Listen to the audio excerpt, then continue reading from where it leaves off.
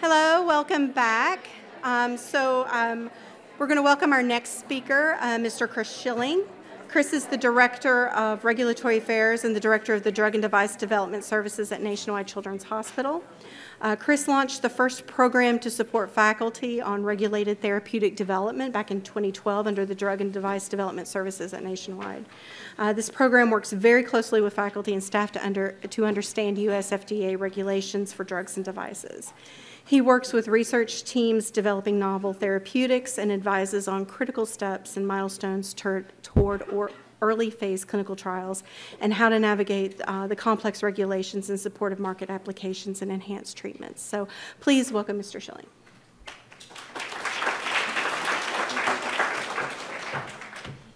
All right, good morning, everybody.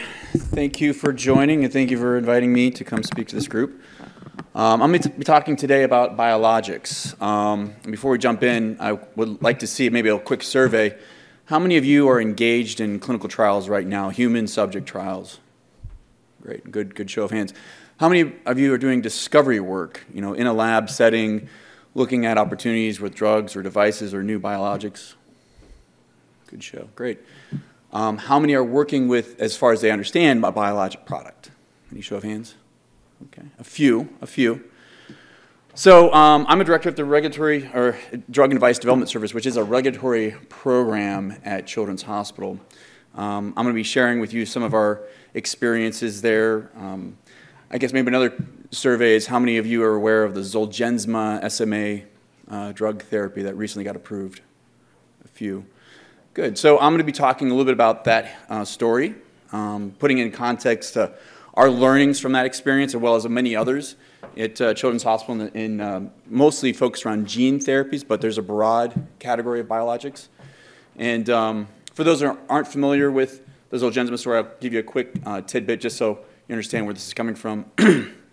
In 2011, as you'll see in the slides, Nationwide Children's Hospital embarked in collaboration with Ohio State University on a drug development therapy program for spinal muscular atrophy type 1.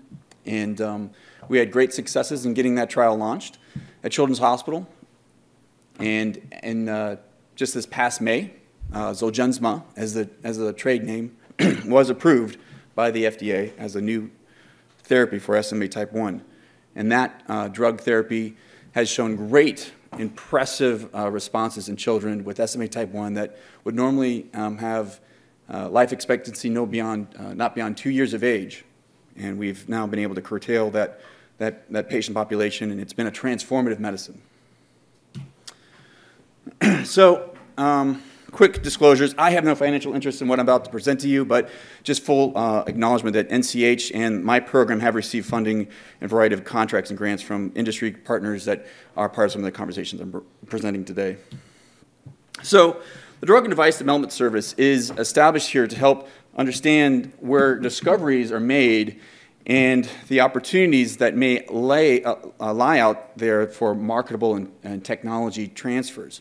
But recognizing that the ability to market these technologies, there lies this translational valley of death where programs fail to thrive, fail to move forward, get stuck in a continuum of recycled research and are never able to make it into a clinical setting. It is our service there to help support the bridging of these opportunities, taking discoveries into clinics and putting out opportunities to make them more technology commercializable or marketable. We see ourselves as a balance between some of the research that's ongoing and our commercial partnerships. We don't take over the responsibilities of our OTC or technology commercialization office, but we become a steward, a partnership with your industry partners to help move data and information along in a compliant manner so that our industry partners, as they find these opportunities, license technologies from us, they can be successful in that transfer and moving these campaigns forward. So a couple points I'm going to talk about today is summarize the recent regulatory considerations governing biologic drug development. We're going to review some of the challenges and opportunities in biologic drug development as compared to small molecules, where maybe more of you may have some experience in small molecule development, and a brief discussion on the current challenges in clinical applications and commercial opportunities for biologics. So I'm going to use some terminology in this talk. I'm going to make sure everyone's on the same page. So just cover briefly what is an IND. And an IND in this setting is an investigative new drug. It was originally put out by the Food and Drug Administration as a permission to ship experimental drugs across state lines prior to its market approval. In today's setting, it is essentially the mechanism that FDA allows or authorizes administration of investigational unapproved drugs in humans. And it's the mechanism that the FDA is able to gather data to evaluate for safety and unreasonable risk. We're talking about the Food and Drug Administration. It's a very large organization in our government. It sits under the Department of Health and Human Services. As you can see, we have a variety of services beyond just drug development. You got food and safety, tobacco products, veterinary medicine. But I want to touch on these three branches under the FDA. The Center for Drug Evaluation and Research, that's your common small molecule branch that oversees and regulates small molecule discoveries. Centers for Devices and Radiological Health, those are your med devices.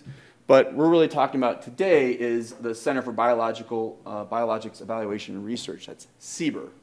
And so abundance of the work that we've been doing is falling under this branch, now directed by Peter Marks. Scott Gottlieb, our prior commissioner, has stepped down. We now have an acting commissioner of the FDA. But I'll be talking about some of the things that Scott Gottlieb did while he was in office. All right. What's a biologic?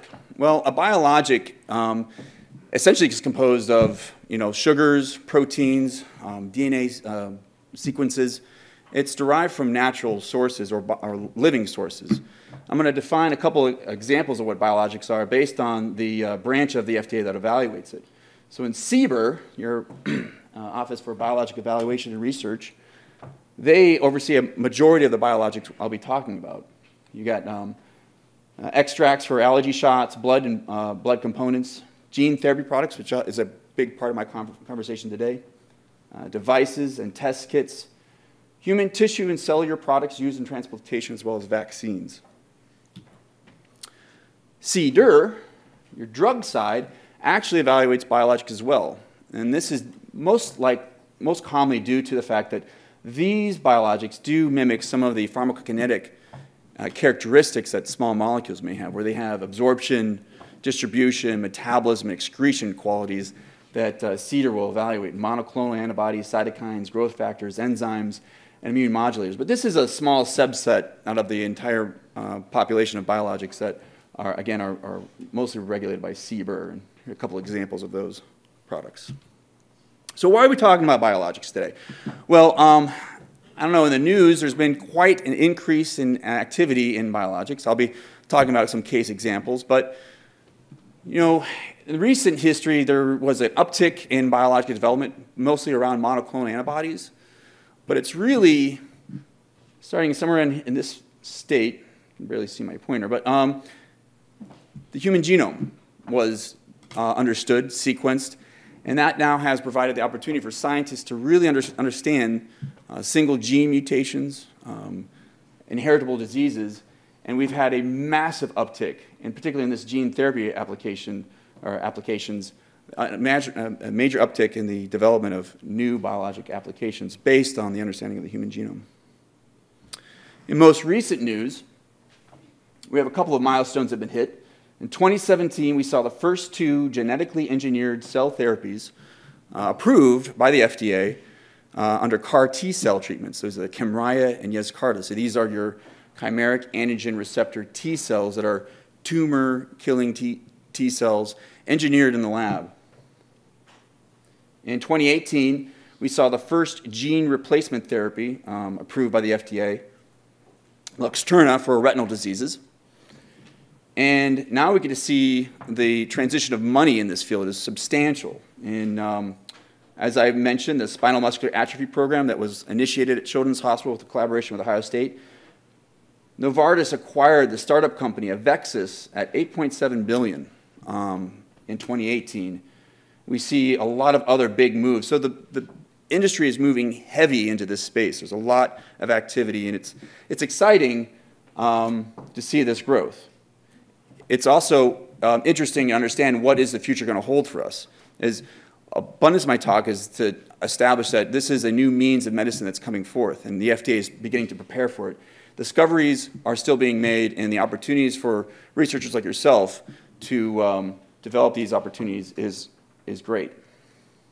So again, I just want to highlight the great opportunity we saw, a program initiated within our own organizations, the opportunity for it to get a full approval. BLA is the Biologic license application that granted the SMA gene therapy, now termed Zolgensma, approval just this past couple months. And so this is just one of more we expect to come in this field. And Scott Gottlieb, our prior commissioner of the FDA, made a statement recently, and these were some of the numbers he's predicting and how the FDA is trying to prepare for it. In the year 2025, the FDA expects to be approving 10 to 20 cell or gene therapies a year. That's huge. We only have a handful on the market currently. New clinical reviewers are being constantly recruited into the FDA. They're looking at around 50 new hires. And by the year 2020, the expectation is there's about 20 cell or gene therapy investigational new applications ongoing in review per year at the FDA. So really big numbers. The FDA is gearing up to prepare for this onboarding of applications. And what's interesting to hear, I thought this slide was interesting to see where the indications are landing in some of these biologic applications. As you can see, almost 2/3 residing in either rare diseases or oncology diseases. At Nationwide Children's Hospital, we live right here in this rare disease population. Almost all of our applications for gene therapy programs are sitting in a rare disease group. All right, I'm going to shift gears a little bit and talk about what are the regulations on biologics. So if you're a cell or tissue, you land in one of two categories right off the bat. The FDA has two mechanisms for regulating tissue or cell products. Under Section 361 of the Public Health Service Act, if you're a minimally manipulated human cell tissue or cellular tissue product, you are unregulated in most mechanisms. You don't have a market application. You're only registered as a manufacturer of these types of products. So it's a highly unregulated space, and I'll go into more detail. Versus what we really are talking about today is under Section 351 of the PHS Act, if you're not minimally manipulated, then you most likely are treated as a drug product, cell or tissue. And so we'll define this a little bit more, just so you understand the differences. Minimally manipulated human cells and tissues, minimally manipulated really is about not altering the fate of that cell, that you have taken it out of the body, maybe reconstituted in a solution that should not be consisting of anything other than water, crystalloids, sterilizing, or preserving agents. Essentially, it's just the cell taken from its native environment, reconstituted, and you're giving it back in a homologous use, homologous being that you aren't putting it in a new environment. I'm not taking stem cells from the patient and putting them back into, say, the brain or some other region that it's not native to. And so in this case, if you're hitting these marks, plus some conditions on is the cell or tissue therapy being utilized as for a systemic effect or relying on metabolic factors, then it's highly unregulated under 1271 as a minimally manipulated human cell. So this kind of falls into your bone marrow transplant programs or other formats of just a transplant and not a drug product. Examples here: bone, skin, blood vessels, articulate cartilage, adipose tissue, and tendons as some examples. I have here a display of your cadaver tendon, which is commonly utilized in knee or joint replacement surgeries. These are regulated under that clause of minimally manipulated tissue and cells, and you really have a lack of responsibility on those programs. And so here we're going to really now get into what are the biologic products. Those are the 351 regulated programs. These are treated as drugs. As comparison to the 361, these are the minimally manipulated products. HCTP. So for a drug product, it does require a review by FDA for marketing applications. You do have labeling claims because you're putting therapeutic use. There's a variety of studies and testing to be done on these products for potency or purity, as well as the requirement for doing clinical studies to support the applications. You get market exclusivity and a variety of other things. So these are your common drug products. These are just more, again, just drilling home that the differences between these types of regulated biologics. So I'm going to now talk about some of the advantages the FDA and other regulatory programs have provided to biologics.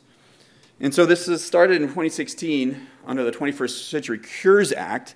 Government announced the Regenerative Medicine Advanced Therapy Designation, RMAT. And this was in place to expedite the development and review of regenerative medicine and advanced therapy. So what is a regenerative medicine therapy? These are cell therapies, therapeutic tissue, engineered products, human cell tissue products, and combination products. What you notice in this definition is there's no gene therapies or genetically engineered cell therapies. That came to be as what appeared to be like a mistake. Scott Gottlieb got up in front recently and it basically announced that they are realigning this designation to support genetically modified cell therapies and gene therapies as long as they present a durable effect. Okay? So this now includes gene therapies. It's a designation that the FDA can grant applicants. And what does this do? Well, here again, you have to be eligible for it, and you have to be a regenerative medicine, as I described on that prior slide. You have to show that you intend to treat, modify, reverse, or cure a serious or life-threatening disease or condition. So criticality of the severity of the disease is important. And you also must show an already preclinical or clinical evidence. So you already have to have done a trial to achieve some of this designation, but that the drug has the potential to meet an unmet medical need. So if you get this designation, what it provides is the ability for a priority review. These are highly valued in the market space. These are now being sold off at high dollar amounts between companies. To receive a priority voucher is a major win. You're also putting into an accelerated approval process that the FDA grants for establishing surrogate or intermediate clinical endpoints to allow your study to succeed or predict long-term clinical benefits under surrogate markers. And it basically become an open door with the agency. You have a lot more dialogue with them. It provides some benefits if you're a drug developer or manufacturer. This is exclusive to, again, as a biologic. These kinds of designation, this designation does not exist for small molecule. And so you can see where the designations are being distributed currently. You've got a majority in cell therapy products for allogeneic cells, but as well as other areas of cell therapy, as well as gene therapies, tissue engineering, et cetera. So it's a growing program, and we already have pursued this on a couple of programs we've been developing at Children's Hospital. I'm going to talk about now some of the benefits about providing opportunity to access the FDA early on in your development plan. At Children's Hospital, we really advocate early interaction with the agency is critical. Getting alignment with them, understanding their thoughts on how programs are developing. You can't get better advice than from the persons who are going to be reviewing your program directly. So we really advocate and really put in mechanisms to engage with them as much and as often as we can. So what CBER does is actually offer access to even earlier meetings than what CDER would normally offer you. In CBER, they have what has been historically known as the pre-IND meeting, which is a meeting before the meeting to talk about your IND application. They decided to change the nomenclature. Instead of calling it a pre-pre, they now have engineered the term interact, which is a lovely acronym to define the initial targeted engagement for regulatory advice on CBER products. And I really applaud the FDA for coming up with that acronym. It's quite impressive. So this is exclusive only to programs under CBER.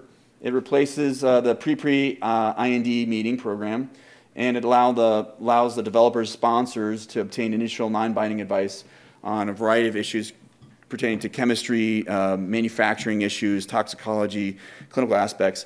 And we have held these meetings multiple times over the course of our program. And I'll touch on this as in regards to the Zolgensma case. So the FDA is putting this together to help sponsors conduct their early product characterization, preclinical studies. So these are all just animal work. What have we defined in the animal? What are our indicators that we have a good outcome measure that can maybe translate into a clinical setting? Initiate discussions on if you have a delivery device. Do you have to use some sort of special pump or syringe? These are actually issues that the FDA is going to dial in that you will need to resolve before you get into trials. Inform sponsors about overall early phase trial design, not getting in heavy detail, but just concepts, and any critical issues for the sponsor to address. So we really, for my program and the people on my team, we really encourage that once there's a proof of concept identified, that you have evidence that I can maybe generate a therapeutic event with my model, with my product, that we really begin a gap analysis and reviewing what do we know about this, what don't we know, what kind of studies have we done, what studies we need to do, and dependent on that outcome, we may want to engage the agency on this early interact meeting, or what used to be known as pre-IND. And I'm now going to tell this story about the SMA program and how it relates to these kind of interactions.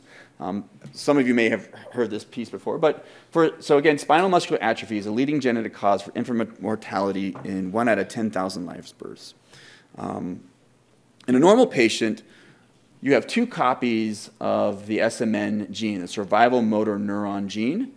SMN1 is a functional gene that generates good functional SMN protein, which is critical for your motor neuron health and motor neuron function. You also have a second copy of this survival motor neuron gene called SMN2 that has a small substitution of a cytosine to tyrosine at the exon splice site that creates abundance of abnormal non-functional SMN protein, but a small percentage of functional protein. That's in a normal individual.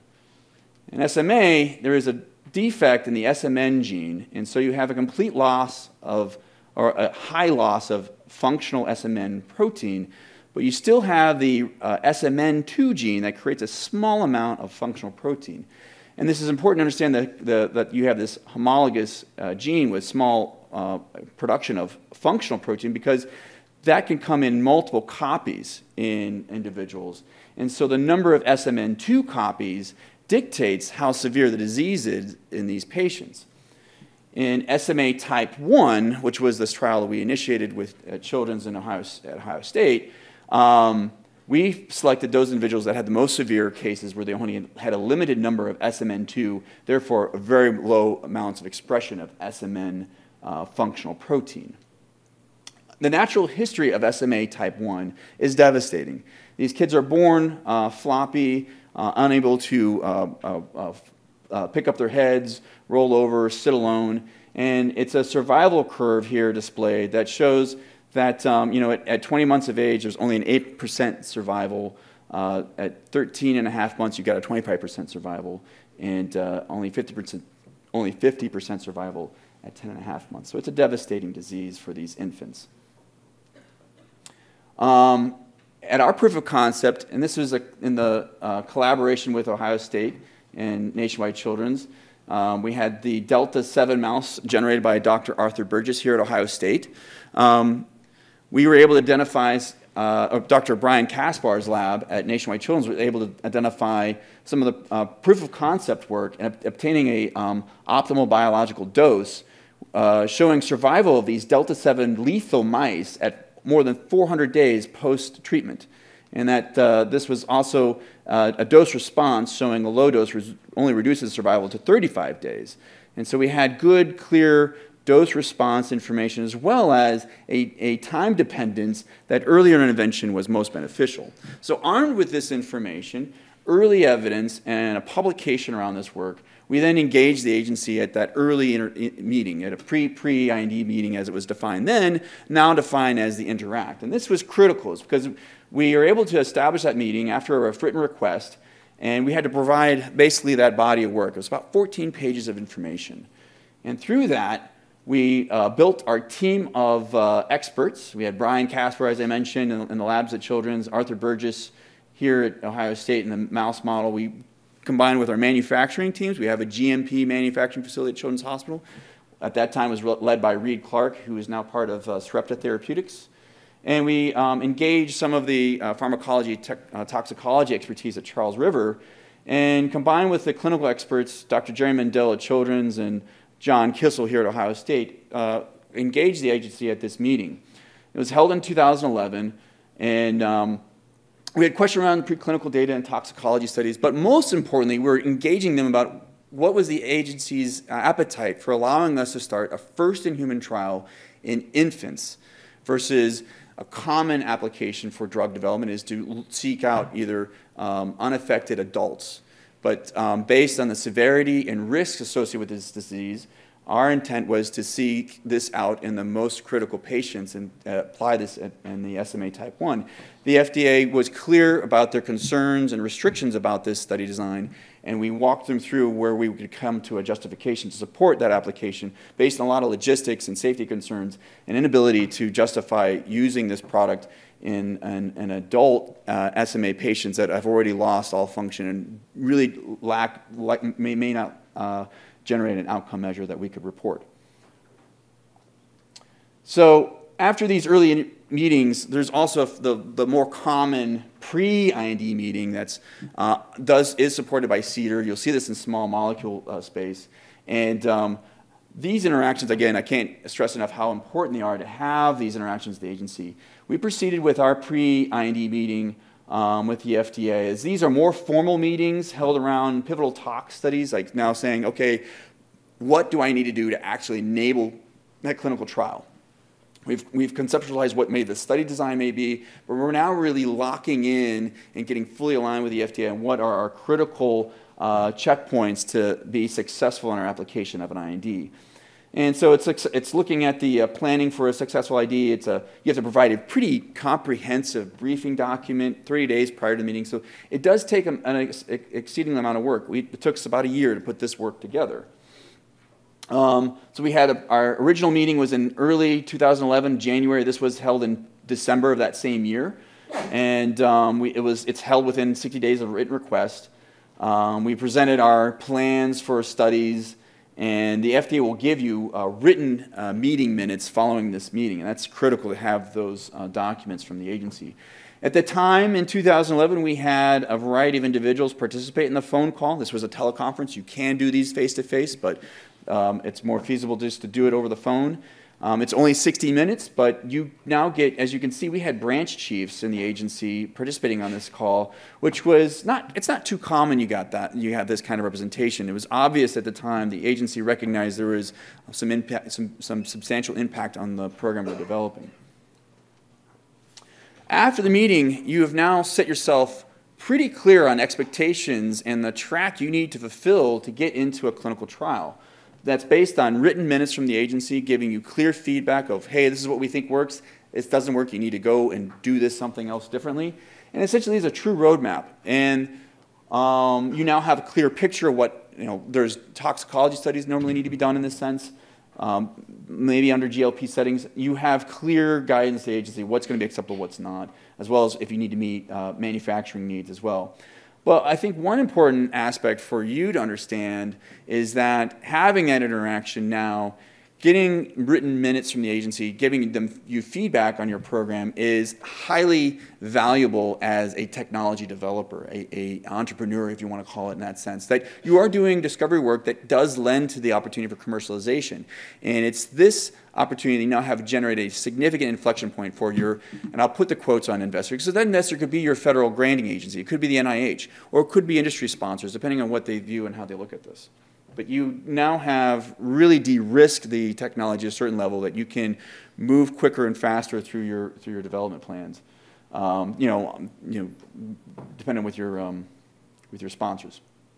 Okay, shifting gears a little bit. Now I'm going to talk about some of the changes our government and agencies have been applying in the regulation of biologics.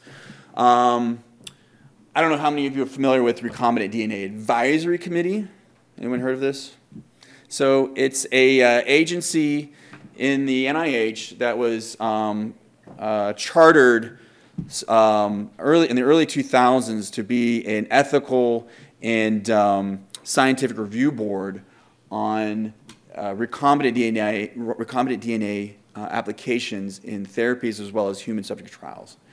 And last year, our NIH director, Francis Collins, and the FDA commissioner, Scott Gottlieb, decided to reevaluate that program, and basically came away with that since the inception of the Recombinant DNA Advisory Committee, RAC, there's become a lot of redundancies over time in the review of these applications for human subjects research, and decided that they needed to streamline the approach. And so, to give you more context, a committee is a committee of scientists and researchers that are convened in a public forum that decide if you're doing research on human subjects using recombinant DNA, they can decide if your protocol or program constitutes a need for public review. And it goes in front of the committee, they'll ask you questions, and you literally will have to stand up in front of them in a public setting and answer their questions on scientific integrity, safety, ethical issues as well. But in 2018 it became clear from the agencies that this is no longer necessary. The FDA does this to a high degree, and so they essentially dismembered a little bit of the committee. They did away with the responsibilities of protocol submission of these applications under Appendix M of the NIH guidelines. And essentially, instead of having this committee established for public review, it's reconstituted as another fancy acronym, the Novel and Exceptional Technology and Research Advisory Committee, now known as NextTrack. This is all very new. This is as of just the spring of this year, and they'll be convening the first time in September, but this committee will be advising the NIH director for transparent discussions about the scientific, safety, and ethical and social issues associated with emerging biotechnologies. So that's just one point about some of the things that are changing in the regulation of these programs. But this is our general flow of how we try to approach some of our programs and going through proof of concept, gap assessments, and early engagement with the FDA, and then applying the feedback we receive from the FDA in actual work through manufacturing of a product that's suitable for clinical trials, conducting studies that are going to allow us to start our human subject trial, and parallel doing other background regulatory work for IBC application, maybe IRB. But as I mentioned now, RAC is no longer required, so that streamlines it a little bit, and we are no longer held to those responsibilities. I will say that I'm going to touch on some more elements where the FDA is continuously increasing the evaluation and scrutiny on biologics, as this is a growing field. And I'll give you some points on that as I review the challenges and opportunities for biologic development as compared to the small molecule field. And so I think this slide is interesting. It does kind of a comparison of the small molecule complexity and size versus your biologic products. And just by sheer size, the convention of a bicycle and its simplicity as compared to small molecules, when you're looking at monoclonal antibodies based on sheer size and complexity, it's like flying a business jet. And so this really shows up in the development aspects of these kinds of products. And here's another kind of slide, just kind of putting side-by-side comparisons of what the challenges may be in biologics as versus small molecules. Obviously, the structures are more complex. There are more invasive measures for administration in biologics. You can't just take them by mouth, or mostly are being administered through some sort of parenteral or invasive injections. There is also distribution concerns, as well as the biggest element that really challenges biologics is the fact that they can generate immunogenicity concerns, and you have to evaluate that strongly in most protocols. So there's some difficulties that biologics bring in their development process. And this slide is pretty busy, but it just kind of helps to capture, at least on the gene therapy side, the complexity of making these products in some regard. There's a variety of different steps in making these biologic products, from cell expansions that are master cell banks, your little working factories that help create virus for you, transfection of these cell banks with plasmids that I'll touch upon, some of the challenges this offers.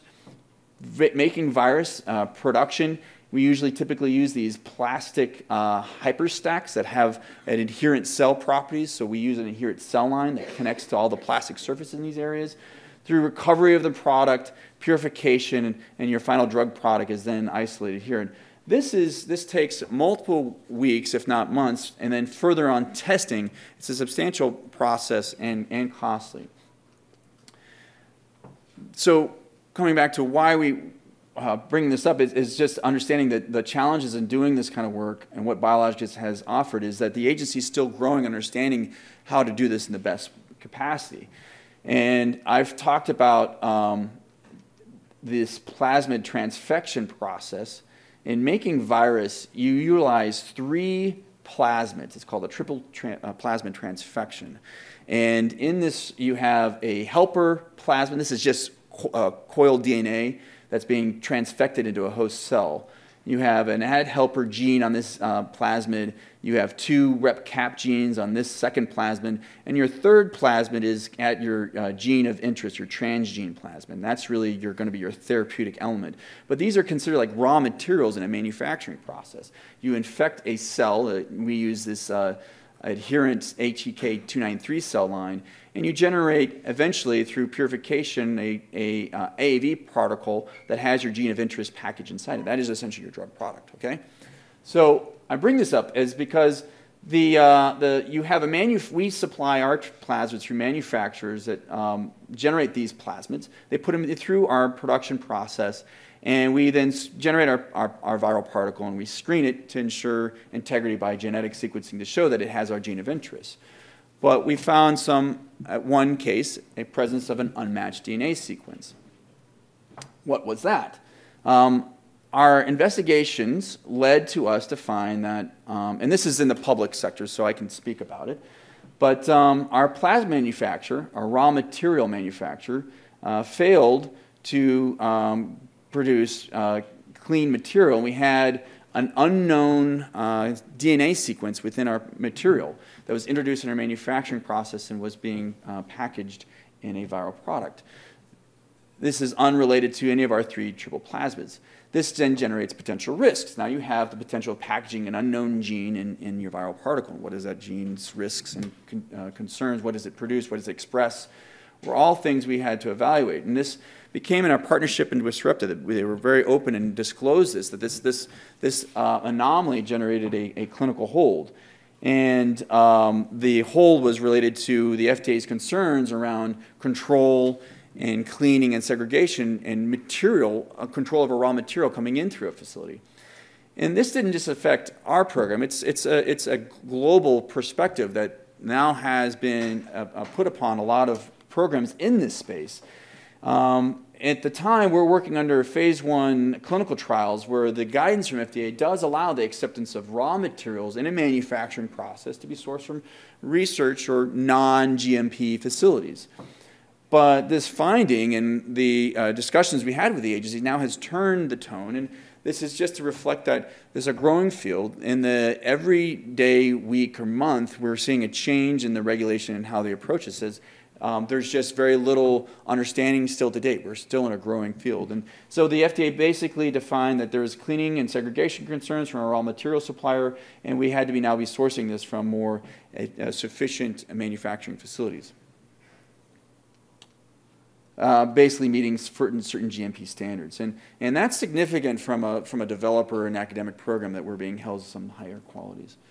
So what is this all about? So just understanding that in the biologic space, something that's big, that's a different piece than the small molecule, is that your starting materials are very heterogeneous mixtures. You've got cells and media, that's your raw material. If you're in a small molecule space, you're dealing with an analyte dissolved in a solution, and that's it.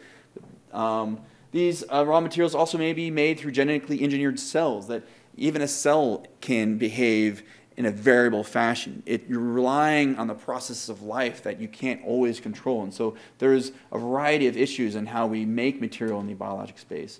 And these are also very expensive. So you're encroaching on highly expensive processes.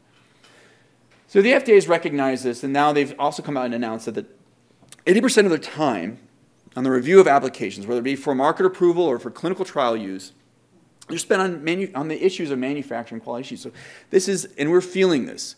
We are constantly being scrutinized less on the clinical applications, but just on how are you making the material you use. And so for those of you engaging in the aspects of doing development work with Biologic, I really hone in on the fact that you need to begin starting quality measures early on. What are your characteristics? How are you measuring it? What is the acceptance criteria for a product you're going to do an experiment, whether it be a mouse or at the bench? That these are attributes the agency is eventually going to come back later on and challenge you about how you have come to those qualities. So this is a big burden on manufacturing, and there's only so many facilities out there that can do this kind of work. And so now there's become a lack of availability. I've showed you the boom. There's a lot of activity going on this. And so we're now being versed with long queue times, somewhere between 18 to 24 months. And as this field is growing, the agency's running to keep up and still developing standards that we don't have yet. In small molecules, we may have an abundance of standards, practices, consensus programs that you can follow to support how you're making a product and where you can rely on established norms. In the biologic space, a lot of facilities are doing this independently, and so you have a variety, a heterogeneous population of, I'm using the standard over here, facility over here is using something different. Our products would not be comparable in that sense. And so there's a lot of challenges there. Okay. Again, just kind of highlighting these challenges. Manufacturing, utilizing living cell cultures. There's difficulty to control in a biologic space of your starting material to your final product. Stability. I mean, even stability of biologics is a big concern because you can't keep these materials at room temperature. You have a lot of small molecules and other products may be able to maintain that, but the stability is important. You have to be maintaining these in certain frozen environments or lyophilized. So, okay. I'm now moving through this process. We're now hitting into the initiation of clinical trials. So I'm going to talk about some of the challenges and just trial initiation, and we'll move through this pretty quickly. So just a brief discussion. So clinical challenges now in biologics. This is still a young field. We still don't know a lot about these biologic programs. There's still a lot to be known about delayed adverse effects. These are based on the trials we've done to date are single-arm trials, maybe without a comparator or a small number of patients. We're working, you saw the slide, it's a lot of rare diseases. So when you're doing trials with rare diseases, you're doing trials with a very small number of patients. And so we don't even know a lot about durability. These are still, I mean, in our program, we only got children that have been dosed out 5 years. What is the long-term durability of some of these treatments? You now have a lot of patients that are now post-treatment on certain CAR-T and genetic therapies. What are the appropriate medical care needed for these patients? You know, concomitant meds, how do those interact? We have shedding concerns where patients have been dosed with viruses and they do shed virus after post-administration. What are the concerns in safety environments for that? Still being understood. As well as understanding new protocols as they come out, now begin to consider the exclusion criteria for patients that have been on post-treatment. We have already experienced that. We now are opening trials at Children's for relapse or refractory diseases, and we're seeing patients coming in post-CAR-T therapy. Well, how do you manage that? That's a big challenge. So interesting areas where it's just still a growing field. And then you're getting into the commercial challenge. So we're getting big dollars being pumped into these companies and seeing these things, these programs with such success coming out in the market. So Zolgensma, when it got approved, came with a big sting with the price tag at $2.1 million. Now, that's a significant cost, but there is the argument that it's a perceived high cost based on the fact of the alternative therapy at this point, Esperanza, which is a routinely administered drug product for these patients. The company did justify their price tag that if you were an SMA patient taking routine Esperanza administrations over the span of 10 years, you would be paying upward of $4 million. That's a significant comparison. We hope to see our patients survive out to 10 years, and that this is a fraction of that cost. But again, this is not something at Children's Hospital or Ohio State set these costs. These are all run by the companies that market them. You also see this in the CAR T cell space with Kymriah at $0.5 million. These are per administrations. This has been argued that in contrast for the standard care bone marrow transplant, you're paying around $300,000 to $400,000, but with the conditions that there may be possible multiple administrations for certain patients. Ultimately, there's a lot going on in the market here, and we're just at the beginning. And to understand how this is going to affect our society, I think there's responsibilities on payers as well as these companies to measure the cost for the healthcare intervention in comparison to the value it offers. And the value it offers of an outcome should be both to the patient as well as society and healthcare systems. As right now, a high concern is that there's not enough money in the system to support these kinds of lines of therapy. With the amount of development that's coming up, we're going to break the system. So we'll see how this turns out. There's been some real creativity on how to pay for these kinds of highly expensive novel therapies. For instance, Kymriah, and I keep using these terms, and I apologize if you're not familiar with Kymriah. Kymriah is a CAR T cell therapy for leukemia, and it utilizes, they have implemented a pay for performance. So it's based on outcomes. If you're a patient, you're prescribed Kymriah. If you don't show certain outcome measures out to a defined endpoint, that you do receive a price reduction, that you won't be paying the full amount. Some of these are still being developed. Luxturna was a gene therapy that was approved back in, I think, 2017, or 2018, I'm sorry, for retinal diseases. They have opted in a discount opportunity where, again, if you don't see certain outcomes, then you get a voucher, a rebate on your therapy, your price of the therapy you paid for. Up to like even mortgaging, consumer mortgaging, pulling out a loan to pay for your medical therapy. So it's pretty unique and fascinating to see how our economy and society are going to adapt to these. I'm going to just kind of wrap up to, despite the negative news that came out when Zolgensma was approved, I want to really recognize that this was a transformative medicine. It really changed the outcomes of some patient lives.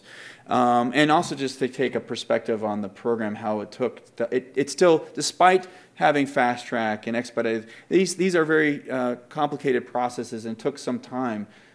We ran this initially all as an academic center, and was only until the IND was approved that we finally began to have partnerships with first the company Avexis, which was then later bought up by Novartis. And we fully transferred all of our responsibilities into doing this development program in late 2015. And since then have been just cheerleaders on the sideline, as well as our clinic being actively participants in the trial of enrolling patients. But our regulatory responsibility was what we gave up. And been just excited to see the opportunity to be a part from the beginning, to see it grow to the stage it is at for full market approval is unique and exciting, and I applaud all those that participated. Finally, just there's a lot of resources out there for any of you who are getting in this space or don't know about it and want to learn more. The FDA puts a lot of information on their website. There's an FDA learning portal for students and academia and industry. My team reviews this regularly. We are engaged in investigator-initiated applications. We're doing a lot of this work independently without sponsorships yet. I think that's important. I think that's something we found to be valuable, that we're willing to take the charge and lead on these programs and then find partnerships as we move down the path. That partnerships is also important because we're now identifying the ability to de-risk these technologies, finding successes and finding opportunities to have this engagement with the FDA, generating meetings and getting alignment, now raising considerable value in these opportunities. So if you're embarking in this, there's a lot of information the FDA has on how to apply and pursue your investigator-initiated IND. But we're a resource to Ohio State as well as children. So I also really strongly encourage you to reach out, come talk to us. We'll be happy to support you through this process as we've done previously. Guidance documents are critical. If you're in this space, understanding what the FDA thinks. There's codes of federal regulations out there, but that's just a high level. To really understand what the FDA is thinking and what they are expecting from you is built in the guidance documents. So reading those and understanding them, our team does that on a routine basis. If you need some direction or support, we'll be happy to offer that. There's our website. You can find us on childrens.org, DDD. I also encourage you to look at the resources here at Ohio State are substantial in the oncology and hematology space and the Drug Development Institute supporting cancer therapies. Have a great resource and a great team. You can also find our information under the CCTS website. We support IND and ID applications as well as guidance, regulatory strategy. I want to thank the team. Sue Martin, our program coordinator, really supports a variety of off-label repurposing emergency access requests. Kevin Bossi, our operations manager, really curates and supports the cell therapy applications we do in conjunction with Ohio State. Rachel Manthe-Gross as our regulatory specialist, now maintaining the broad portfolio of gene therapy. Christina Cromaldi is our administrative assistant. And we have an open position we're hiring. So if you're interested, is this a space you're looking at, please come talk to me. We're looking for some talented people that want to explore regulatory science. Last, just, again, the story of Zolgensma was a great story, and it was all based on the opportunities to help these patients. And these are just some of the snapshots of those patients that got to participate in the trial. And Evelyn particularly was the middle one who's been broadly shared in the public space. And it's tremendous to see the ability for her to run, walk, dance for a patient that has SMA type 1. That's it.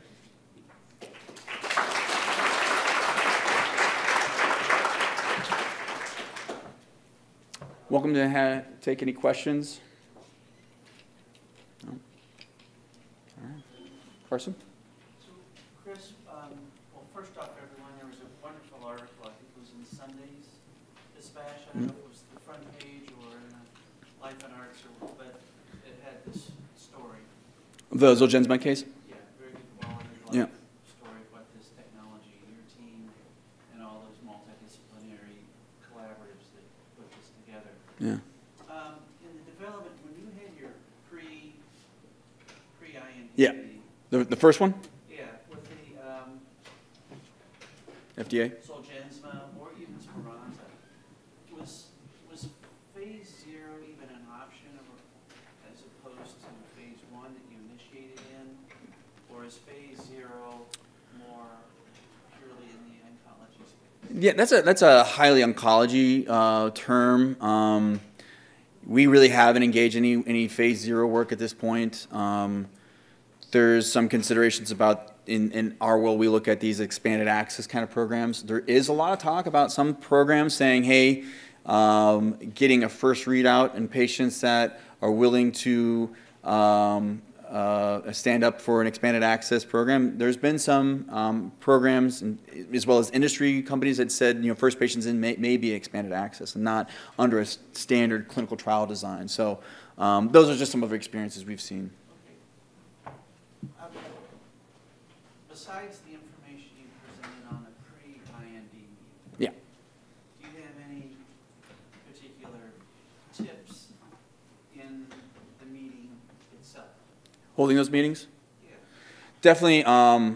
I could spend a whole talk on just talking about how to prepare for those meetings, as they are critical. How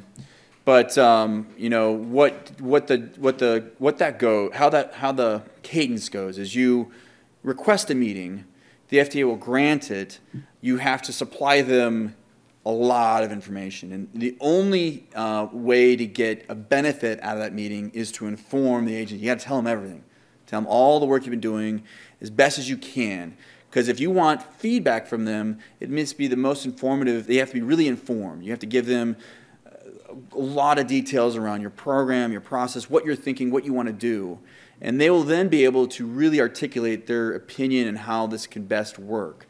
And so step one is to really get them an abundance of information and as best as you can in the time frame the meeting allows.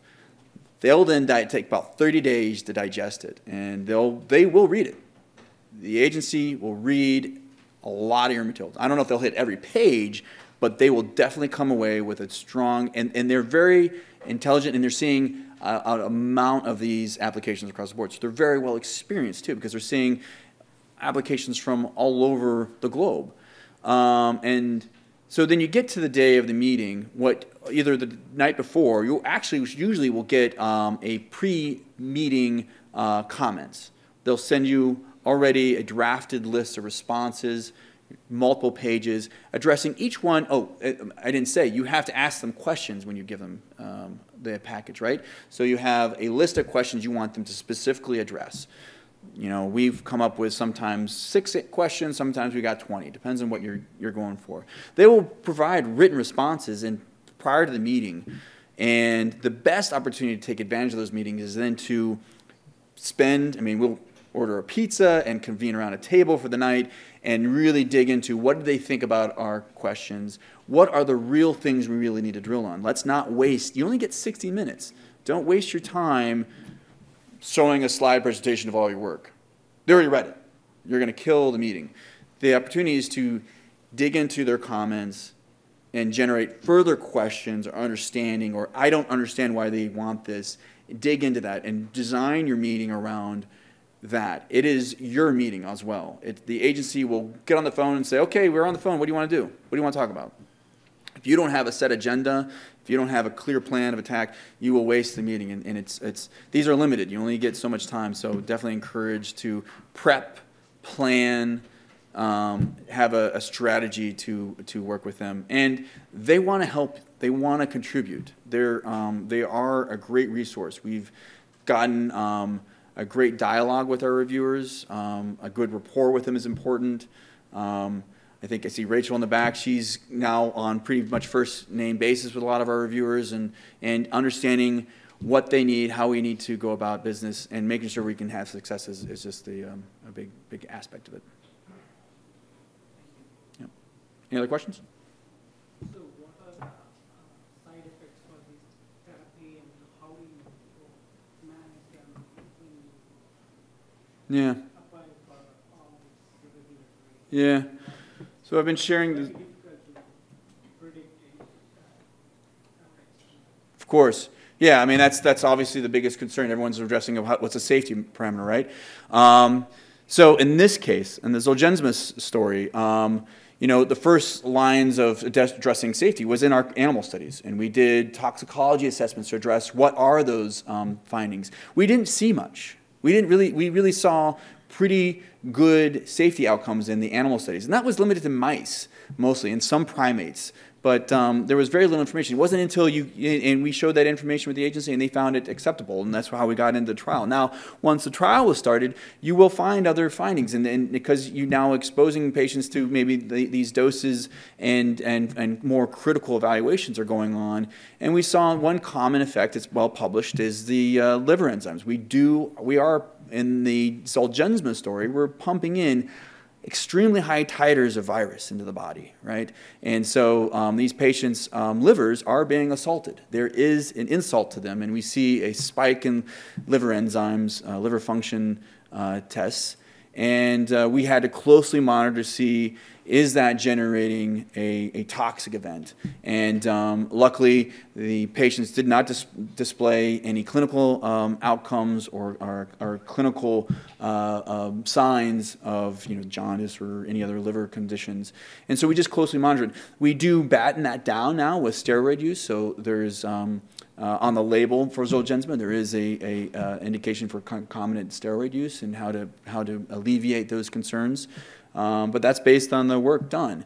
But in any other application, the first point to address safety is through those studies. And so, my team would be happy to sit down with any of you and say, okay, if you're doing some of these studies, here's some endpoints could we look at? Could we begin looking at blood? Could you take some tissues out and look at path?